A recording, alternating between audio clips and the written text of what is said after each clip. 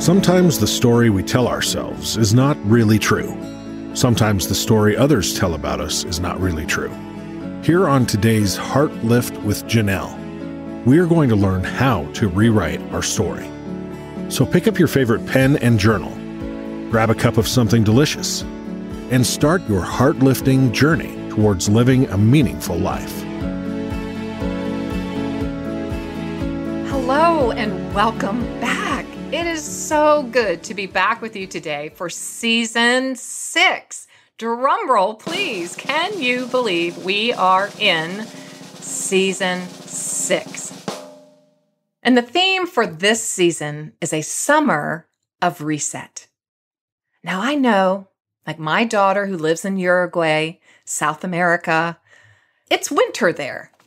But wherever you are, I want to invite you into a season of reset. I chose the word reset strategically. You know I would. And I'm talking about it in terms of computer language. And a reset is to turn a computer, an operating system, off and then on again when it doesn't work correctly, to make it start working again. And we know that we can reset most routers by holding down the reset button for 30 to 60, sometimes 120 seconds. So I want you to lean in here as we're opening up this season. We've already had our first guest. I was so excited to bring to you authors Jem and Alan Fadling, Living an Unhurried Life. And I wanted that to be our season opening, our grand season inaugural episode. Because I believe that as we are coming out of this global pandemic and reopening the world, that many of us are a little bit disoriented, and many of us, not all of us, so I don't know where you fall, are in need of a reset. How do I now then live, right? How do I live now? What's the question? How do I do life now? Because I know personally, I don't want to go back to normal. I actually want to live at the new normal that I have spent time becoming acquainted with during the pandemic lockdown, quarantine, shutdown, whatever you want to call it. I did press a reset button in my life, and I held it down. What are we going on now? Almost 500 days or more? So I held it down quite a long time because there were many things in my life that were not pleasing to me. When I would ask myself the question, do I like the story that I'm living in? Do I like the way that my life is playing out now, right now, in this point of my life history? And on many levels, I had to answer no and confront these issues tenderly with lots of self-compassion. And in my marriage, I had to press the reset button. And in my relationships with my children, I had to press the reset button because there were just things that weren't working correctly. And I needed to have them start working properly in a more healthy way. As we say here in the Stronger Everyday community, we are committed to the threefold cord of all things healthy: healthy sense of self, healthy behavior patterns, and healthy communication skills. So one particular area during the pandemic lockdown for myself was in the area of comparison. And I'm always tried to be authentic and vulnerable with you. And I've talked about this before, but maybe it will help you see yourself, like ask yourself, what do I need to reset over the next 9 weeks? 9 tools for 9 weeks. That's our summer reset. We're going to go through Stronger Every Day, my brand new book, which offers 9 tools for an emotionally healthy you. I'm going to take 9 weeks, give or take a day or two or an hour or two, and work through those 9 tools slowly with tremendous intention, and I'm going to offer you highly practical, applicable ways in which to practice each one of those 9 tools. So I can't wait. If you do not already have my book, Stronger Every Day, you can download it right now on Kindle. You can order it on Amazon or anywhere books are for sale. And I want you to have that in your hands as we're going through this summer reset, this season of reset, where we are going to turn our operating system off. We're going to hold the reset button down, and then we're going to turn it back on and have our operating system, which is our heart, our mind, our soul, and our body, working more correctly. How does that sound? Let me know. I want to hear from you. Please let me know your thoughts. So as we move forward in our season of reset, I thought it would be fun to look back over season 4. Drum roll, please. It was quite the season, maybe even a cymbal clash, because season 4 took us on a transitional journey from the podcast that was Speak Healing Words to our podcast platform today, which I probably will stand on for the rest of my life, today's Heartlift with Janell. And it transitioned as well from just a solo podcast with just me teaching and talking and sharing my stories and my thoughts and my hopeful wisdom into a conversational interview-based podcast. And I think you've liked it. I've heard really great responses. I've heard very helpful tips. I have taken them to heart. I am practicing this new skill that I have had to acquire in how to host a podcast interview. Very different in a sense than therapeutic interviewing, although it is helpful to have that training. So I'm not perfect yet. I'm a work in progress, and nor will I ever be perfect. But what I have hoped, and my hope was, I should say, was that I could bring to you great thinkers, remarkable, heart-lifting people who share their stories and share their wisdom and share their insights because, we need everyone's point of view. We need everyone's perspective, not just one. I don't think it's a healthy practice to only have one teacher in your ear other than Jesus Christ, because he certainly is one trustworthy teacher, and I do want to hear his voice above all voices. But I think it's really good because I know even in my own marriage, my husband is an Enneagram 1. I think you know that, and I'm an Enneagram 2. And we think very differently. And I need his perspective. I need him to read what I'm writing and what I'm teaching because he always goes, I think you need to do this or come from this angle to reach this certain kind of person. And he's always just been there in that capacity in my life to make my brain a little more whole, right? He's very left-brained. I'm very right-brained. And so we balance each other out very, very well. And so I thought it would be fun. There's that beautiful life lesson quote that says, life is lived forward, but understood backwards. And so we're going to look back today with great fondness and just take a journey through season 4 and all of the many messages and lessons that I think came out in our conversations with all these great thinkers and lovely human beings. And I really, I can't stress this enough. I really want to hear from you because this podcast is for you. It really is. I sit in this chair and I prepare lessons and teachings and scripts and show notes with you in my prefrontal cortex. You are right in the front of my mind. And so I want to hear from you. What do you want to hear more of? What have you loved? What have you not loved so much? I've heard very constructive criticism like, Janell, you just get way too excited. You need to calm down because we can't I'd rather hear from the guest than hear how excited you are. And I've listened to that, and I'm trying to really emotionally regulate when I get excited and when I hear great wisdom come from people. So please take a moment and send me an email at Janell, Janell, at Janell,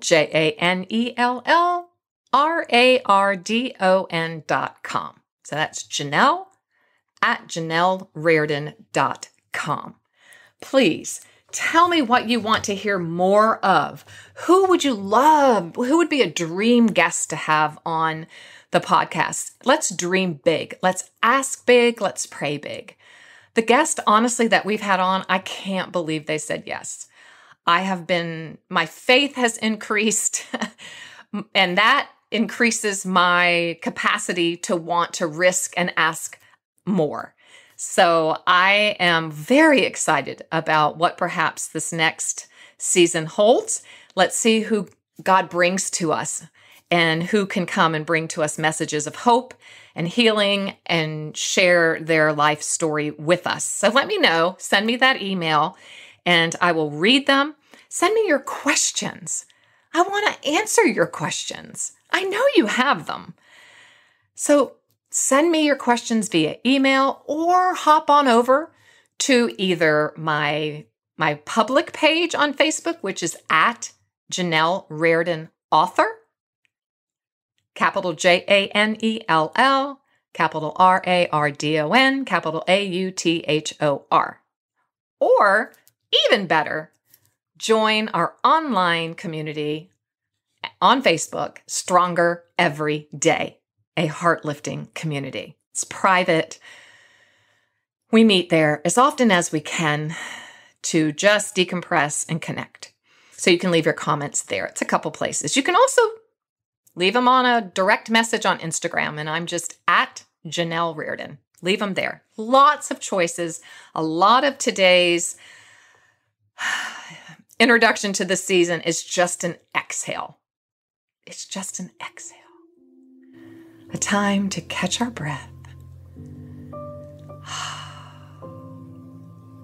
And a time to prepare our hearts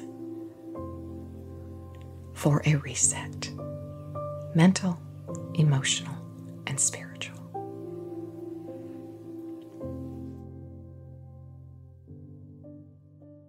So season 4 began with our transition, as I said earlier, from Speak Healing Words to today's Heart Lift with Janell. We took the time to receive what the world was bringing to us, which was this global pandemic that shocked us all, that took our breath away, that caused us to close down our communities and come into our homes. Oh my goodness, you dear parents who were called to homeschool, work from home, do all the things. All the things. So that is where our season 4 transitional journey began, and it was quite something. And so in order to really take that pause that we all needed to take because we were, as our British friends say, gobsmacked, like just what the heck just happened, I started with creating a beautiful, small, short, very short course. It takes about an hour to get through it, called Everyday Epiphanies. If you haven't already taken that or gone to that course, go ahead and try it out. It's really great. Everyday Epiphanies. It's on teachable.com, and you can find it on the link on my website. And we started with these words by John Milton. Gratitude bestows reverence, allowing us to encounter everyday epiphanies, those transcendent moments of awe that change forever how we experience life and the world. And as this journey started for us, not only were we facing the global pandemic that pushed us all to the edge, a presidential election was firing up at that time. It really was firing our national temperature. And we had the increasing parental pressures, like I just mentioned. We also had a lot of prejudicial, racial divisions happening and just lots of chaos. And so to focus on gratitude to focus on looking outside of our windows, taking long walks in nature, shifting from high-pressured lives to a slow, still pace, caused many of us to become highly disoriented. And one of the ways that we ground ourselves in times of heightened anxiety and pressure is to practice gratitude. So I thought to myself, I've got to start there. Because when I have done that in the past during times of great stress, it has always brought me a sense of peace. So we went and we looked at everyday epiphanies. I challenged you to go outside the house every day and find something that takes your breath away. I invited you to have eyes that see beauty. Blaise Pascal once wrote, "In difficult times, you should always carry something beautiful in your mind." Oh my goodness. I've read so many biographies of remarkable heart-lifting men and women who endured unimaginable hardships, and each one of them spoke of something beautiful that they kept in their mind. So we learned the importance of fixing our gaze on beauty, the beauty that surrounds us, being mindful to notice, really practicing mindful eating, gathering once again around the table. I heard someone say yesterday, someone very affluent actually, who has a very high position in this world, who said prior to the pandemic, he was not home 150 nights of the year because of his job. And then during the pandemic, he had to be. And he said it was life-changing. He'll never be the same. He will never go back to the way things were. And he said the most gratifying part of what the pandemic brought to him were family dinners that he said he had missed 1,000,000 times. And so that's having a grateful attitude. And that's also having eyes to see and notice what's right in front of you. And so I hope we hold on to that as we move into this new normal, which I refer to as noomal. I hope we hold on to our grateful perspective. You know, perspective is an interesting concept. Psychologists do not believe there is one way to study the way people think or behave. And I couldn't agree more with that. If you just look at the state of our world, we know that there are more ways to look at things than just our perspective. So on so many accounts, we have to learn to agree to disagree, don't we? We need to know that the foundation of spiritual unity, the foundation of communal unity is to agree to disagree, to be civil, have civil obedience, to be civil in our treatment of others, and to be respectful. Thanksgiving meditation that I put out is part of my new book, Stronger Every Day, and I focused on ask for something greater. So if you missed that, please go back. Please go back and listen to that beautiful meditative prayer, audio meditation that I have called Ask for Something Greater. It came from my dear mama when she was in a very long stint in the hospital, and she was really on death's bed. And she just kept saying, I just need a small miracle. I just need a small miracle. And I mean, she said it 1,000 times. I'm not using a hyperbole here. And it really got to me. And I thought, why is she only asking for a small miracle? And when I crossed the threshold of the hospital foyer one day and the sliding glass doors opened, I heard I heard a voice that said, Janell, ask for something greater. I'm a God of the greater. Yeah, it changed my life. We talked about graciousness being a quality of mind, and poet John O'Donohue refers to graciousness as a quality of our minds. And so we talk a lot about that in this community, but we wanted to take some time and be very strategic in setting intentions on how to develop a strong growth mindset. And so we looked at graciousness and we looked at beauty. And then we interviewed our very first podcast guest, and that was award-winning author Julia Cook. And we talked about her book, A Flicker of Hope. Let me tell you, if you do not have Julia's book, A Flicker of Hope, you need to get it. I don't care how old you are. I pull it out every time I need a flicker of hope. And can you hear that in my voice? I'm so smiling because she brought me such joy. Oh my gosh, she's written a gazillion children's books that deal with mental health and bullying. And oh my gosh, so many very relevant issues with children and adolescents. And they're so applicable to us as adults. And so she just talked to us about resilience and mental health and suicide prevention. And she just believes that hope is a children's window for a better tomorrow. And so that was just delightful. She was absolutely delightful. I hope you go back when you need a flicker of hope. We then brought in my beautiful, beautiful friend, Latan Murphy, author of Courageous Women of the Bible. Oh, Latan, what a fierce woman of God.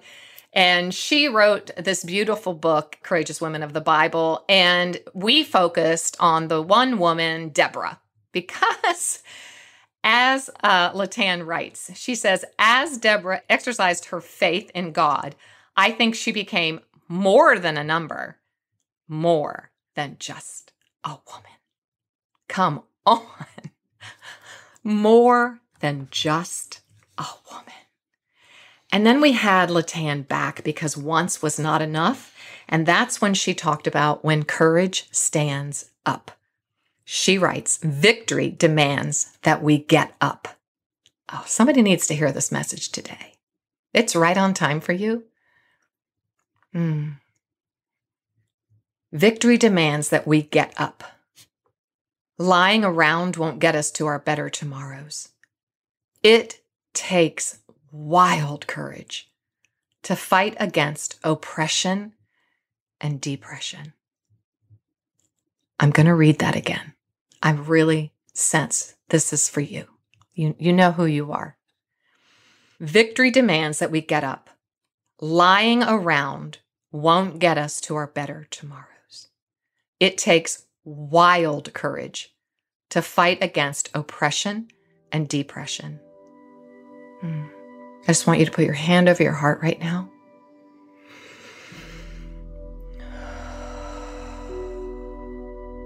Put your feet on the ground. Ground yourself if you can. If you're driving, keep your eyes open. But if you're not, I want you to close your eyes. Receive wild courage right now. Wild courage to get up. To stand in the center of whatever is swirling and whirling and twirling around you. If it's chaos, if it's confusion, if it's a cacophony of negative voices, shh. Be still and know God is with you. He's not asleep. He's right there. Can you feel his presence? Feel the angelic forces that are surrounding you right now. You're surrounded by angels who are fighting for you. You just stand. Stand in the center, Heartlifter. Stand in the center of your sphere and receive wild courage. Courage to get up. Courage to fight against oppression. Courage to fight against depression. Hear me, Heartlifter.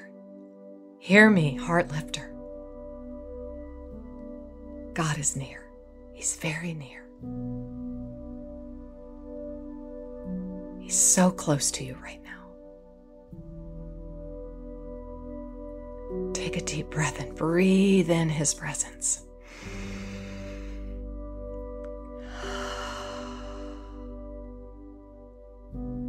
Receive wild courage. We then picked up our pens in this season.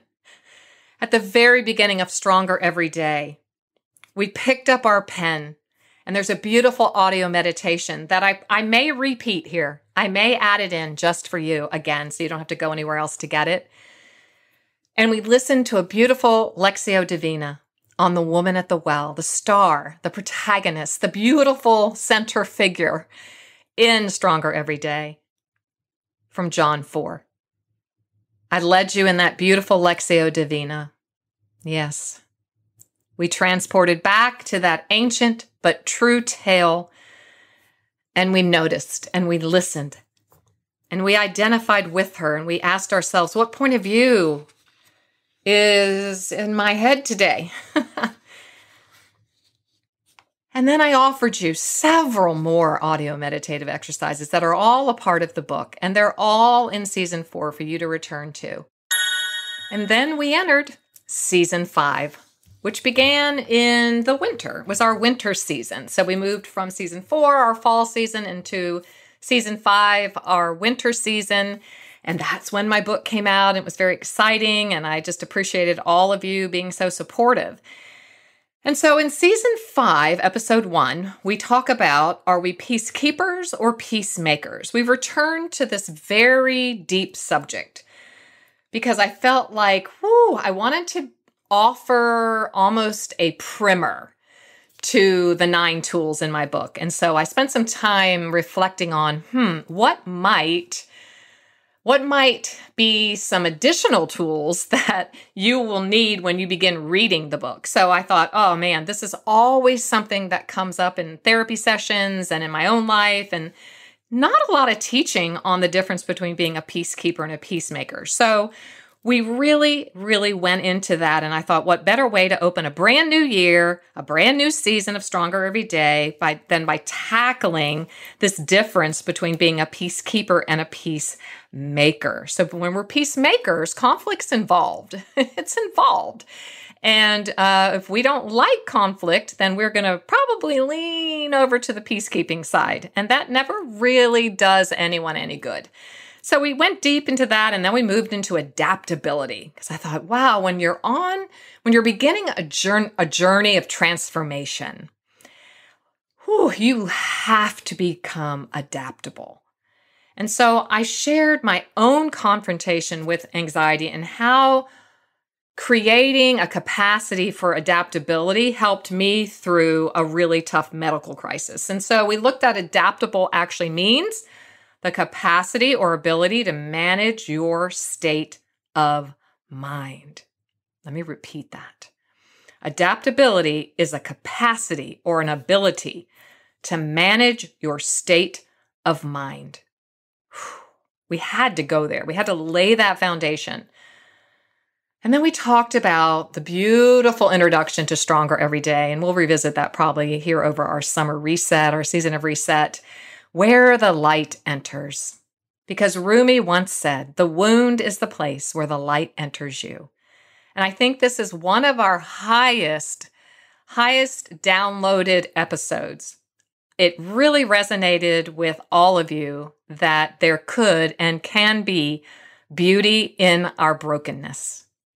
And in my introduction, I talk all about the beautiful Japanese art form of kintsugi. And we know that this global pandemic has led us all to some very hard places.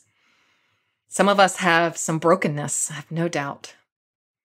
So we ask that piercing question, how can we move forward from this pandemic with more strength and character and light than before? In this primer to studying what we will need as we start a journey of transformation, we learn to ground ourselves in grace. We've talked a little about that already, but grounding ourselves in grace and shaking off our shame, learning a new language as we shift from shaming to gracing. We brought in experts. We did. We brought in the experts in season 5. We brought in Dr. Sandra Dalton Smith, and she shared with us the wisdom of being well rested. If you didn't, go to her website and take her beautiful, astounding, helpful quiz on where you need rest. She offers 7 types of rest and has a quiz on her website that enables you to see where your deficiency is in being rested.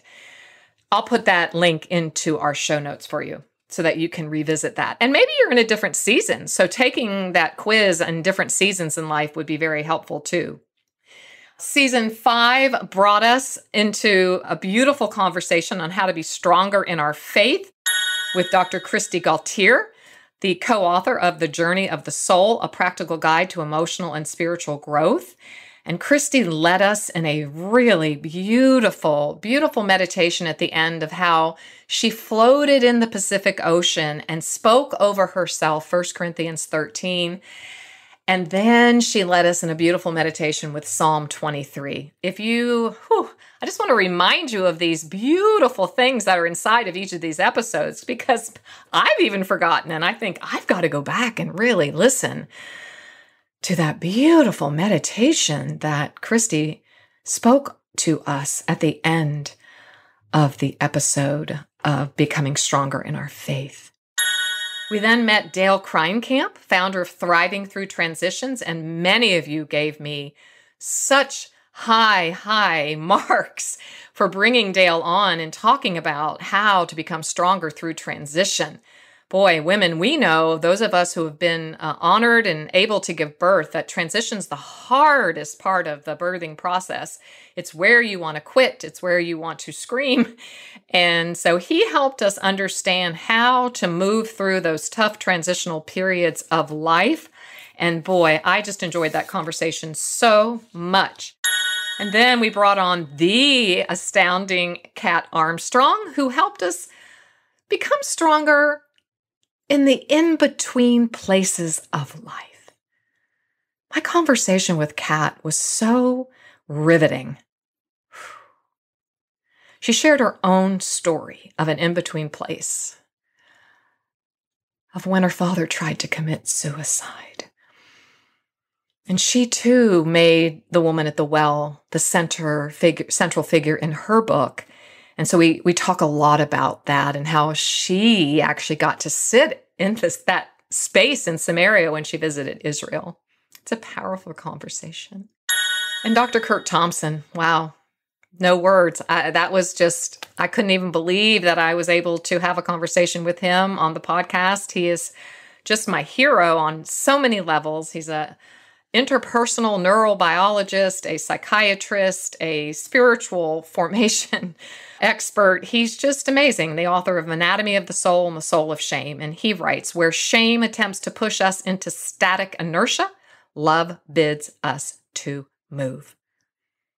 No hint of shame. No hint of shame is how God wants us to live. So perhaps that might be a reset for you. You may need to hold down the reset button on something that you've been shaming yourself for years. I did, and I write all about it in my book, and we're going to talk a lot more about it over this season of Reset. We talked to Dr. Chuck DeGroat, oh my gosh, author of Wholeheartedness, Busyness, Exhaustion, and the Divided Self. And boy, oh boy, he asked, have you ever felt pulled in 1,000 different directions? And during this pandemic, it couldn't have been more on time. I was introduced again to wholeheartedness in a way that I hadn't been ever. And I really took some time, personal time. That was a reset for me again of looking at where am I living a divided life? Where am I divided inside of my soul? Then we brought on the dynamic Erica Wagenhorn. Oh my gosh, you guys. And she's coming back on for our reset this summer because she has a new book coming out. She's the author of 3 unexplainable Bible studies, and she just rocked my world. And Erica brought on and asked us this question, will you get in the wheelbarrow? Mm-hmm. And then I asked her to create a meditation for us, and she did. And so we have that beautiful meditation here in season 5 as well. Oh my gosh, I got to revisit it so many times. It was so good. And then Dr. Carol McLeod, my goodness. Carol writes, Mother, it is impossible to hear that word without emotion. What do you feel deep down when you read the word mother? Any reason why the word mother carries so much power and creates so much emotion, she asked. Whether we want to acknowledge it or not, our mother left us a legacy For some of us, that legacy is unadulterated love. For others, that legacy is devastating heartbreak and loss.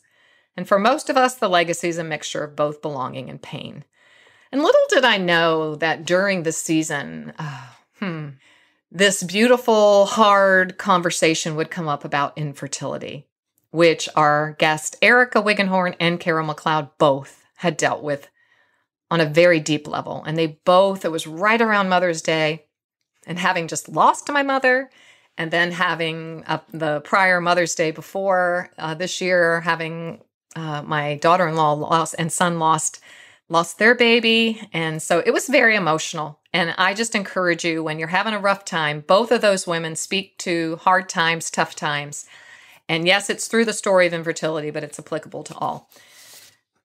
This is fun. I'm kind of enjoying this. I hope you are, because it's re-strengthening. I feel like I'm getting stronger just by revisiting each of these beautiful human beings who brought their strength to us so we could borrow their strength and add it to ourselves. Oh, I love that. Caroline Williams brought to us the beautiful understanding about yoga and meditation. She is the founder of the Abbey, an at-home yoga sanctuary of peace, presence, and belonging for all of us who follow God and who are lovers of Jesus, who are aching to feel whole. And I really loved her conversations and how she helped us understand how we as followers of Jesus can actually practice yoga in a God-centric way. It's worth your listen. Mindful movement and meditation is a huge initiative in my therapeutic work, in my own life and in my practice. And it's a huge part of helping us come home to our true selves and embody into our God-breathed identity. She gave us a beautiful I love you meditation at the end of that. So here I'm reminding you to go back, and that's at the end, and it's at the end of becoming stronger through the practice of yoga. Ooh, and then we brought Miss Margaret Feinberg, who just declared to us how to become stronger through daily declarations. Her newest book, More Power to You, Declarations to Break Free from Fear and Take Back Your Life. She writes, "We are all storytellers, and I rehearse the narrative that if I stopped working hard in school, at college, as a writer, then everything would disintegrate, including me. Soon I interpreted every failure and misstep as further proof that I would never be good enough." She says, perhaps you too have sensed the pangs of not being good enough. Today is the day to break free from the unrealistic standards you've been striving to achieve. Declare these words: I am God's beloved child in whom He is well pleased. I am God's beloved child, in whom He is well pleased. Okay, we got to take a pause here. Hand over your heart. You're going to be so strong by the end of this beautiful episode. Go ahead. Let's take a deep breath. Feet on the ground. Eyes closed if you're not driving. I am God's beloved child, in whom He is well pleased. I am God's beloved child, in whom He is well pleased. I am God's beloved child, in whom He is well pleased. Meredith McDaniels, licensed professional counselor, beautiful, strong woman, brought to us Becoming Stronger in Want and Plenty. She writes, we are born with dreams, and some of us have detailed plans about how to make them happen. Yet we all come to a point in life when we realize that we are not in control.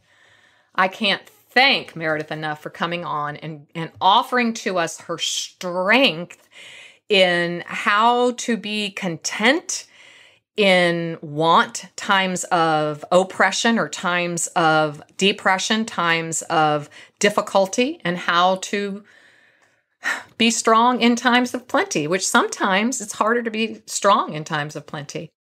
She led us into a beautiful conversation with Dr. Allison Cook, who talked to us about how to become stronger by setting boundaries specifically and strategically for our souls.